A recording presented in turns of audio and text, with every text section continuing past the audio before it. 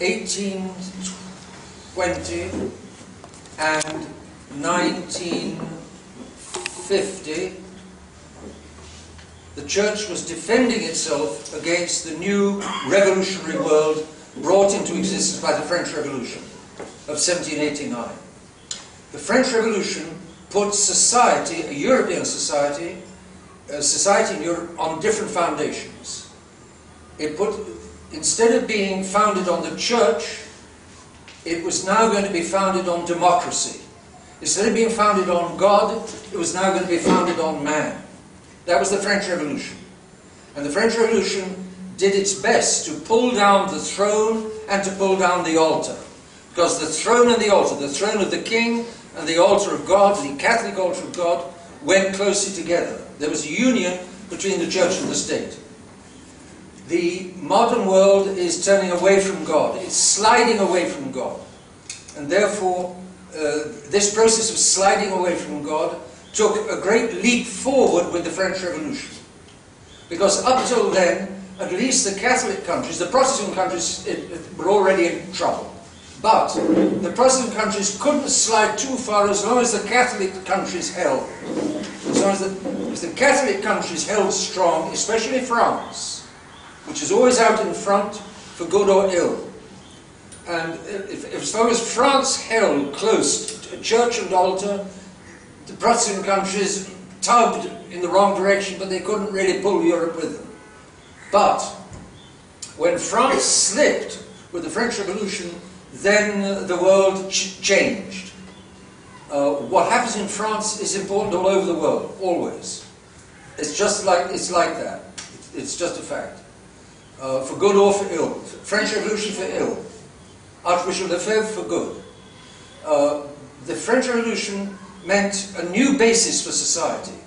And the Church had now no longer had the support of the throne, that's of the state, what we would call the state. Then it was called the throne because the state was the king. The king was the state.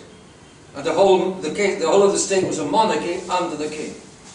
With the king had his head cut off in 1793 by the revolutionaries, and from then the world was different.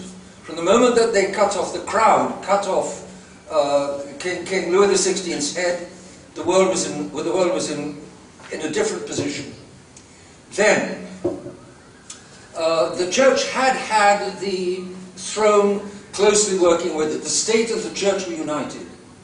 But what the revolutionaries did, the Freemasons, and behind the Freemasons always the Jews, the long enemies of the Church, and they're proud of it.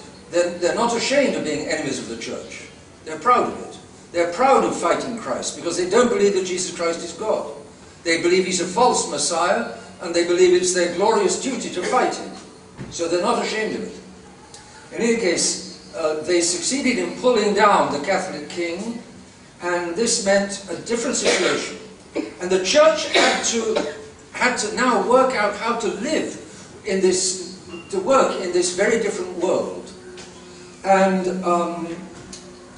it took some time for the Church to find its feet, so to speak, in this very different world.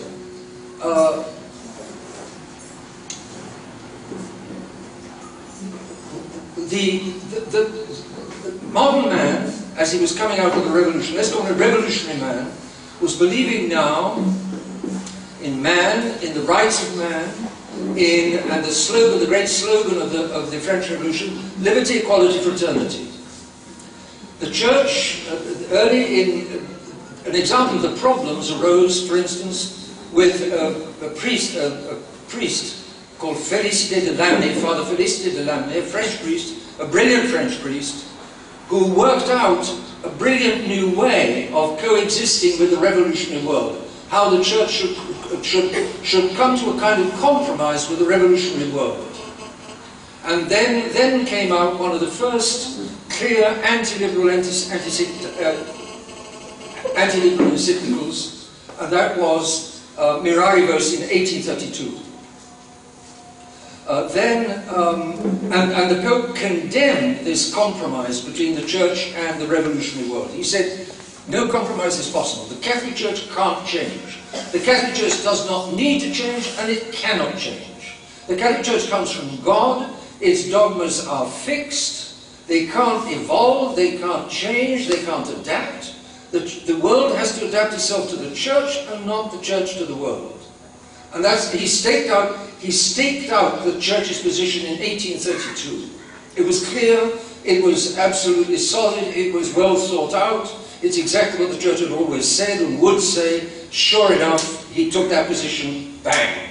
But ever since then, the temptation has been for Catholics to come to some kind of compromise with the revolutionary world, to mix revolution and revelation. Revelation is of God, of course, revelation of the two Testaments, the revelation of the Bible, the revelation of the Church, the revelation of the revolution have got to somehow be fitted together. That is like trying to fit together 2 and 2 are 4 and 2 and 2 are 5. It's not possible. 2 and 2 are 5 is a lie, it's nonsense, it's untrue. 2 and 2 and 4 is the fixed, unchangeable, steady truth. What the Church has always taught is just like 2 and 2 is 4. What Lamine taught, what Vatican II taught, what Bishop Philly is now wanting to take the society back to is like 2 and 2 are 5. There's no arrangement possible between 2 and 2 are 4 and 2 and 2 are 5. 2 and 2 are 4 is true, 2 and 2 are 4 and a half is false, 2 and 2 are 4 and a quarter is false, 2 and 2 are 3 and 3/4 is false, 2 and 2 are 3 and 9/10 is false, 2 and 2 are 4, and that's it. That's how church truth is. It comes from God, it's fixed, it's clear, it doesn't need to change, it cannot change. The Eucharist, the Holy Eucharist is our Lord's presence, real truth, substantial presence, body, blood, soul and divinity. It always has been, ever since the first Mass, which was the Last Supper, and up to now, as soon as any priest celebrates a valid Mass, our Lord is there exactly as he was at the Last Supper. That's the Church's truth. It doesn't change. It's up to us to change, not to our... God doesn't change. His Church doesn't change. His truths don't change. But there you are, the modern world, it itches with revolution. It wants to change everything. It wants to change, it's changing the Hail Mary, as I've just heard here and go now. It's Holy Mary, Mother of God. Not pray for our sins, but pray for our family, pray for our this, that, and the other. Various other intentions. This mania, this craziness to change.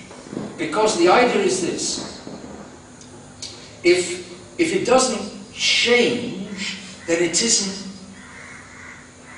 felt. If it isn't felt, it's not real. It's false. It's just not true.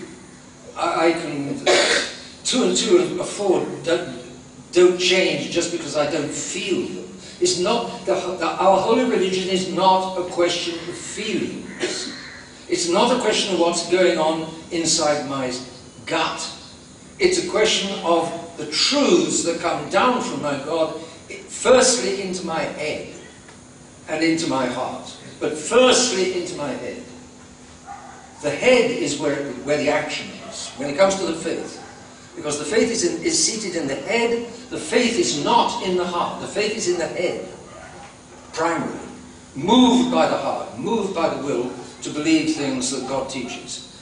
All right, so the Church is trying to... So there began... So in the revolutionary world, created by the French Revolution, there was this constant push towards compromise. And the Catholic Church had to keep on stating, the popes had to keep on stating, again and again and again, the Catholic position: no change, no change, no possible change. The modern world doesn't like that. The modern world likes change. In the supermarket, new soap, new this, new that, new bacon, new eggs. Everything has to be new, and they advertise it as new, and people buy it because it's new. But the Church, you don't want new in the Church, you want old in the Church. And it's not old, it's eternal, like God. God is not old. God is not young, God is not old. God is eternal. The Catholic Church is not young, it's not old, it's eternal.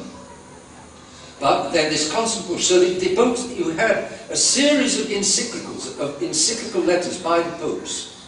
An encyclical is a letter which, like a kuklos, like a cycle.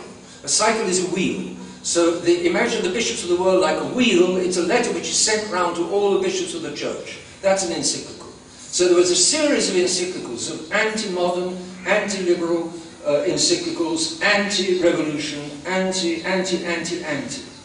People say that the church should be anti. The church should be positive. You can't be positive without being negative.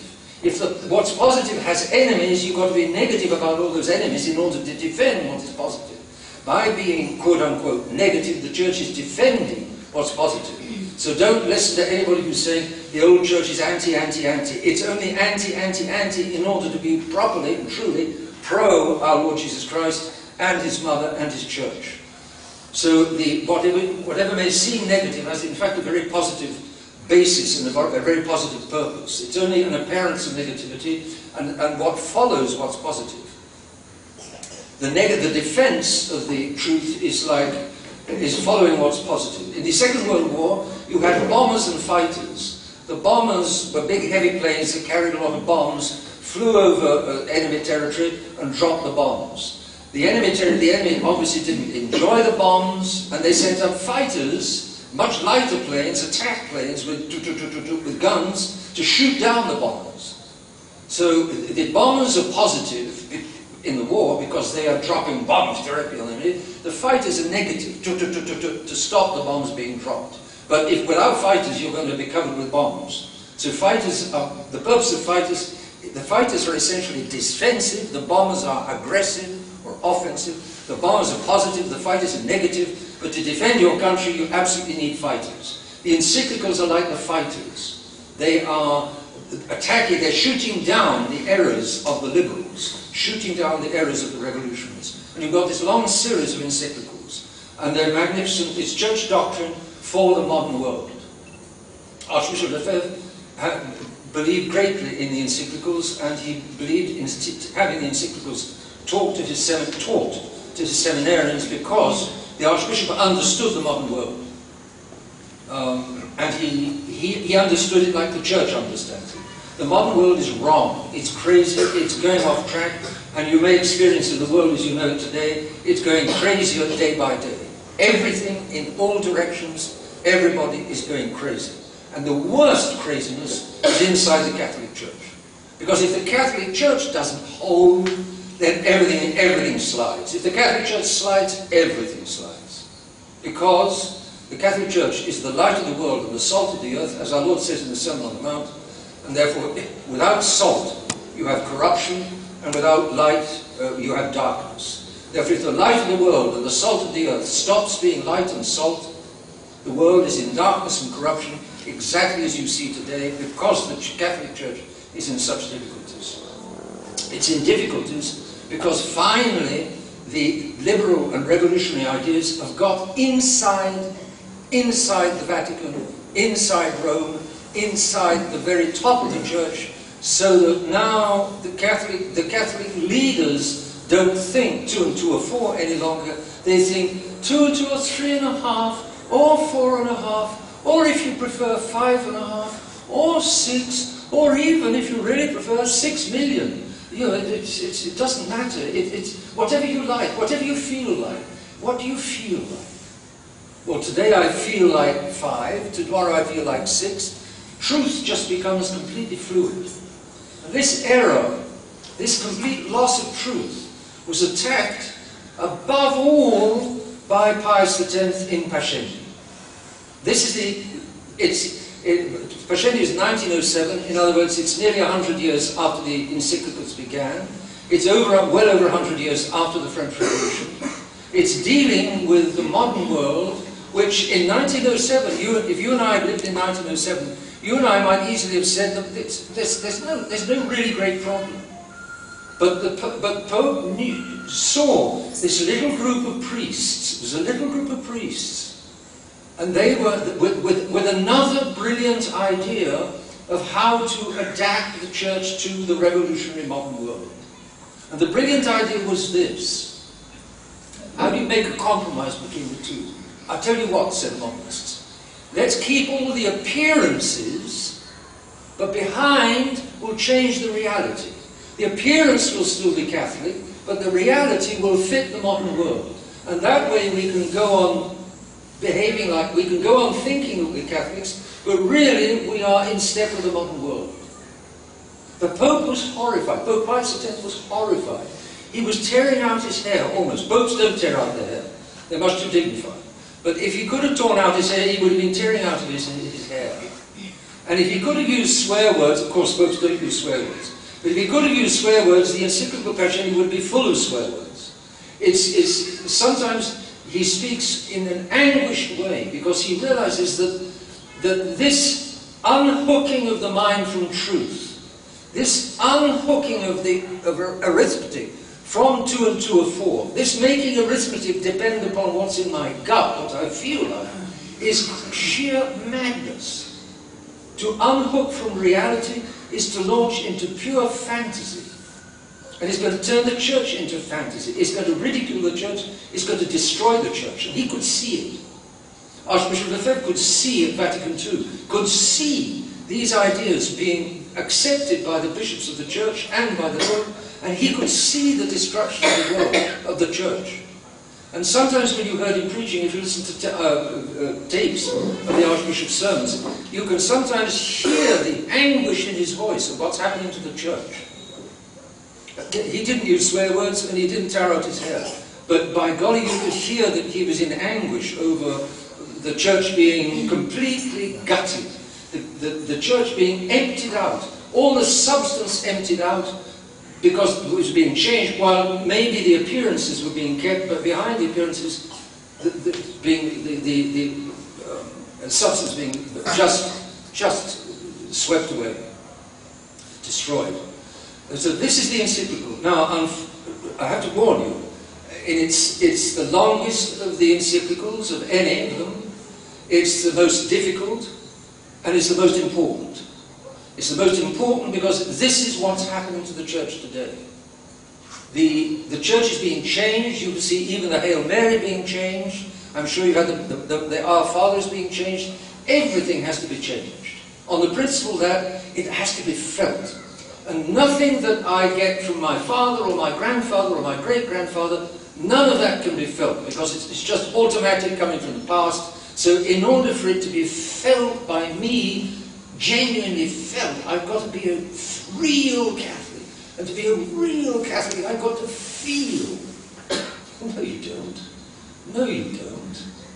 You've got to believe to be a real Catholic. And sometimes you believe and it's very, very dry, and there's no feeling at all. There's no chocolate at all. But Catholics want chocolate, just like Protestants, like the charismatics, like all of these modern, all the variations on Protestantism. It's all modern. It's all, I've got to feel. So, well, what do you think our Lord felt on the cross? My God, why hast thou abandoned me? The feelings on the cross were simply horrible. Imagine our divine Lord, the Son of God, saying, my God, why hast thou abandoned me? He was abandoned by Peter, by the apostles. He was hit by his friends. He was hit by his enemies. He was completely crushed under the weight of men's sins, our sins, my sins. That's the feeling of a Catholic. It's the cross. Ah, but I don't like the cross. I like chocolate. I don't want the cross. And that's why you have Paschendi.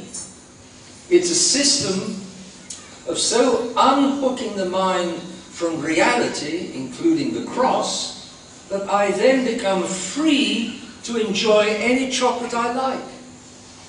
Mangoes, chocolate, anything I like, guava,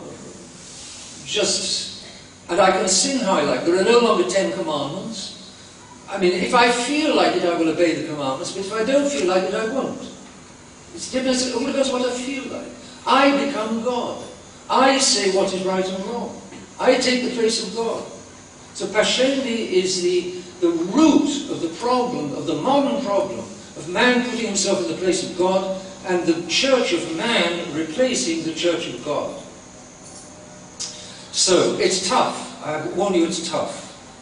I will make it as simple as I can, or as clear to understand as I can, but it will not be too easy. Let me begin with the encyclical. The encyclical divides into 5 parts. There's an introduction. There is the doctrine. That's the most important part. Then there are the causes. And he will say that the main cause of modernism is pride. Man wanting to put himself in the place of God, which is the Garden of Eden, which goes right back to Adam and Eve. It was the sin of Adam and Eve, pride. They rebelled against God.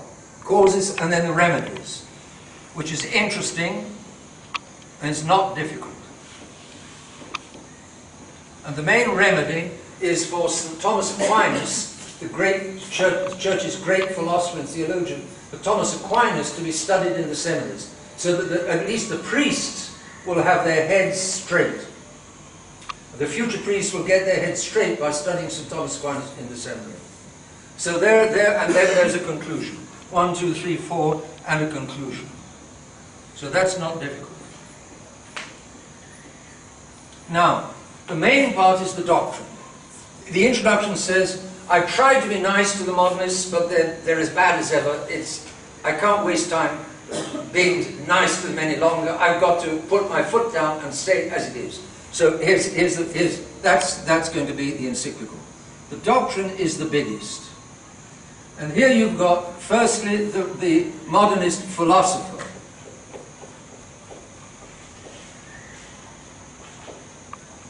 Then you've got the modernist believer.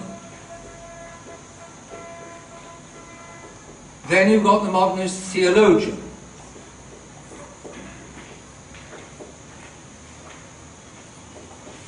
Then you've got the modernist historian.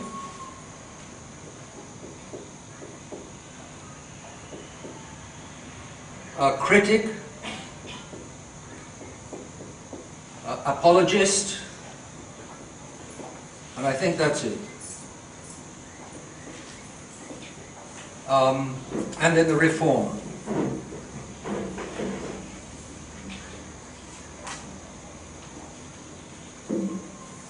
And the reformer, see what he says about, you've had this experience of the Ave Maria, the Hail Mary being changed.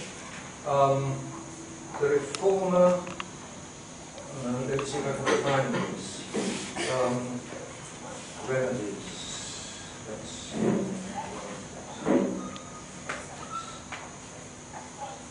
The causes.